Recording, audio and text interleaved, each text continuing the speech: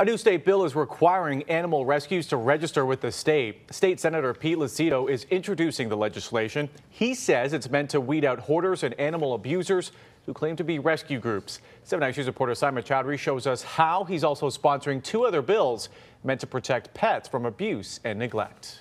Animal rescue organizations need to be regulated by the state.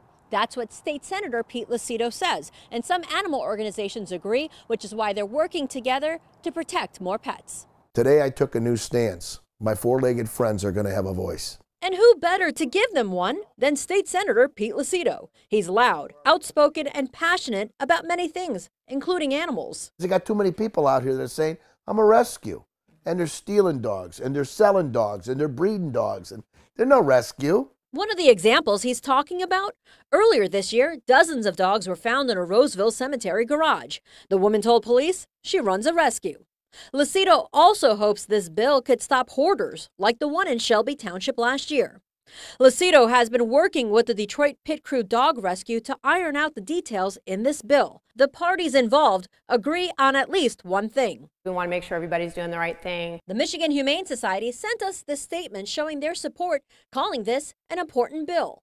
Lucido is also introducing 2 other bills meant to protect animals. One will require Child and Adult Protective Services to report animal abuse to the proper authorities.